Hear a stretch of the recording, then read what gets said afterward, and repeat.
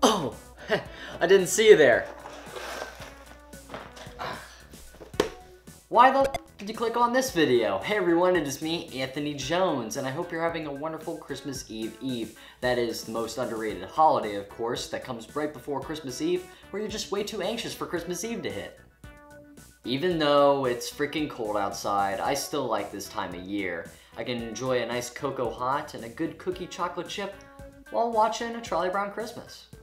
Though, there's one thing that I love about this time of year, and that has to be my YouTube ad revenue. That thing goes up like 2 times. Actually, let's check it out right now.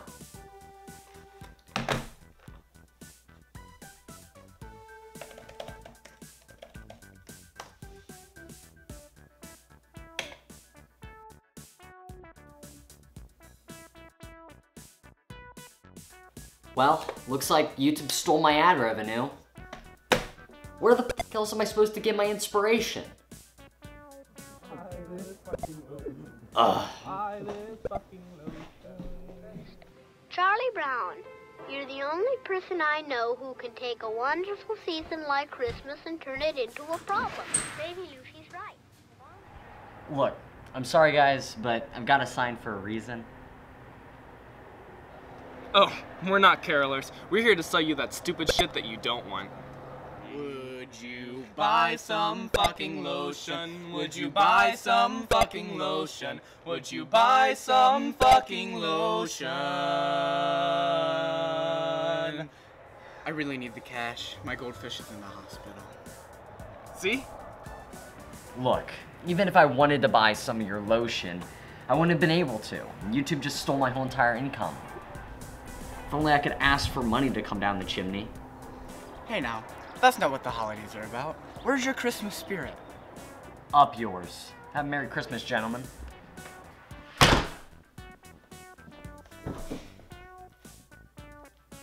You know, maybe he's right. He is. Whoa, TJ, what are you doing here? Well, I was gonna take some of your eggnog to make some hot cocoa, until I overheard. I just don't know where my Christmas spirit went. You know, I always loved this holiday. Maybe I should find something to get my mind off of this.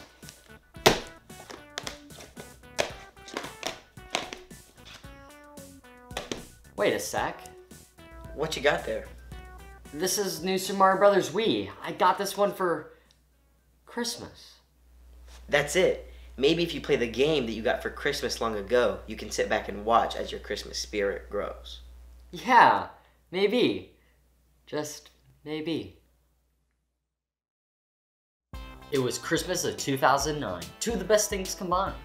I wake up Christmas morning to find gifts under the tree just waiting to be opened. We go through all the presents and open them one by one. Soon we are left with no presents to open, except for one that was hidden in the corner of the room. It would contain one of the biggest pieces of my childhood, the Nintendo Wii. With it, I also got a game, New Super Mario Bros Wii. I had wanted a Wii and New Super Mario Bros Wii for a while now, and especially after they started airing the commercials for the game. It is by far one of the best video game commercials in my opinion, showing off many features of the game in real life.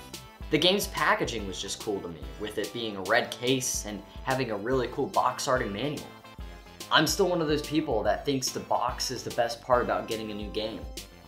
I've personally kept this game and case in really good condition, and still occasionally waft the smell from inside, just to bring me back to when I first unpackaged it. Popping the game into the console, we are greeted to this treat of a title screen and music.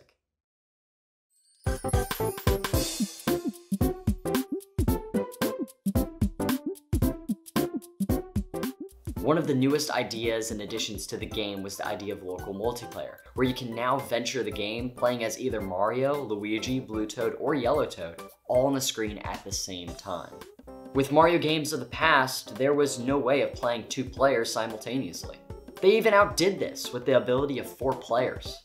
This feature was huge, allowing it to be more of a family and friend activity, with everyone in the family and friend group being able to play. Heck, it was their main sales gimmick. In the commercials, they showed friends and family all together enjoying some Mario.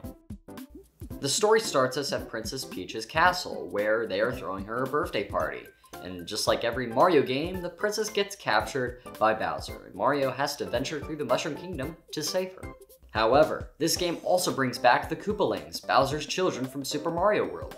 For me, this was a great addition to the game, especially since I grew up on Super Mario World on my dad's Super Nintendo.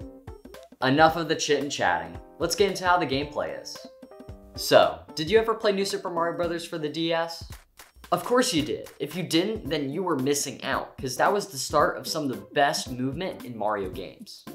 New Super Mario Bros. Wii is this, but way smoother than its DS counterpart. In this new adventure, Mario is greeted to some new power-ups that you can use, such as the propeller and penguin suits.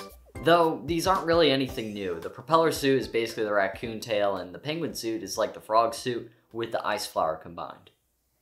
But hey, now you can do this! In order to compensate for the lack of L and R buttons, Nintendo decided that shaking the controller was the next best thing. I mean, come on, what else are you gonna do when you're in a battle? You're gonna jerk the controller, it's a natural thing. The game consists of 8 worlds, with varying terrain like grass, desert, water, and ice. Each world has its own 3D level select map, with pathways to each level. You may come across alternative pathways, or even mystery paths that can be unlocked. Each world contains 2 boss battles, similar to how Super Mario Bros. 3 was designed. Also similar to Mario 3, we can unlock toad houses of varying colors, the colors of course determining what minigame is in store.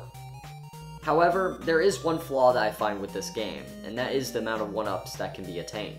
Gaining a 1-up from the flagpole becomes a little too simple with the right power-ups, and can make the game pretty easy.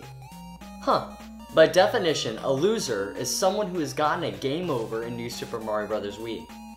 Honestly, this was probably intentional, so the game could be more accessible to families.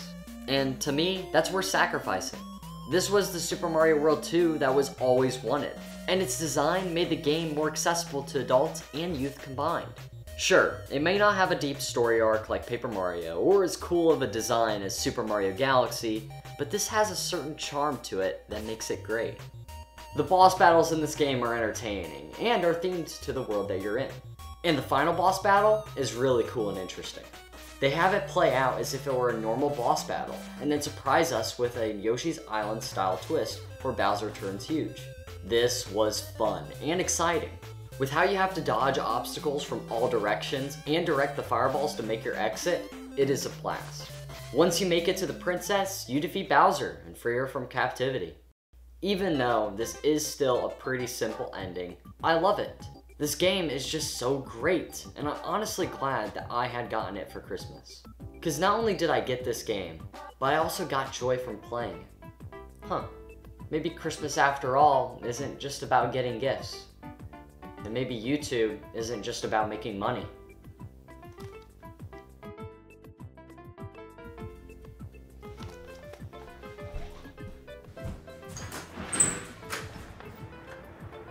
Thank goodness. I'm glad you guys are still here. Actually, we're planning to kill you, steal all your shit. Look, I'm sorry. With everything going on recently in my life, I just totally forgot what matters. Even if I don't have any money, it still doesn't mean I can't give you guys a gift. So here. Thanks, but I'm more of a Super Mario 3D World kind of guy. I'm gonna pretend you didn't say that. So what are you gonna do now? I don't know. But what I do know is I'm gonna start making YouTube videos for myself. That's fucking dope. What's up?